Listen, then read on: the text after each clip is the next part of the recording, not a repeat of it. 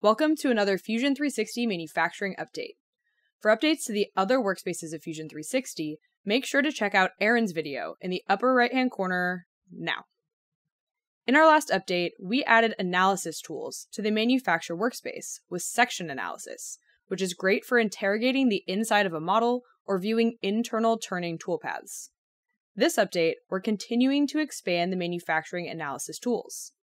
Accessibility analysis highlights which parts of a model are accessible from a given direction with red and green shading that updates dynamically as the model is moved. This gives a clear visual indication of what you can access from the given orientation, and if your component may have undercuts that require subsequent operations. It even takes modeled fixturing into account.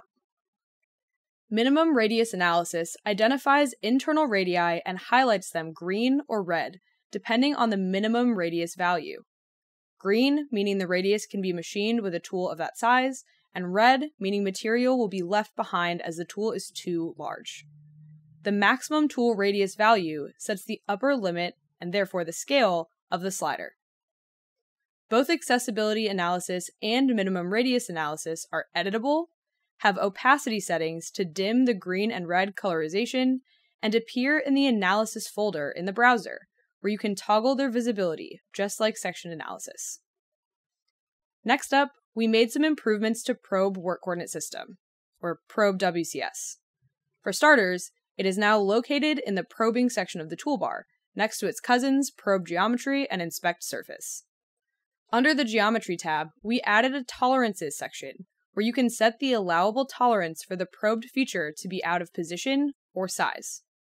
In the Actions tab, in addition to shifting the work coordinate system, you can define what should happen if the size or position is found to be out of tolerance, starting with stopping and displaying an error message on the control. You can also print the probe results, which will display the results on the control. We've also increased the robustness of NC programs. Now if an NC program references a deleted object, we'll remind you to regenerate that NC program. We also warn you if you try to post two NC programs of the same name, rather than overwriting files, which is certainly not the intended behavior. In the manufacturing extension, we've made improvements to Probe Geometry and Steep and Shallow. In Probe Geometry, it's now much easier to tell which operation is selected when using Update Tool where information appears in the dialog box. Steep and Shallow now has a smoothing option. Unlike most other toolpaths in Fusion 360, there are two choices. Fit Arcs is the default option that you'll find in other toolpaths, and it fits lines and arcs to the toolpath to reduce the total number of points. This is generally good for older machines or machines that need less data to run smoothly.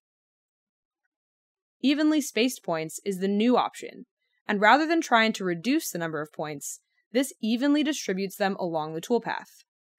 Evenly spaced points can help the machine stay significantly closer to the programmed feed rate and smooth out machine motion, reducing cycle times and improving surface finish.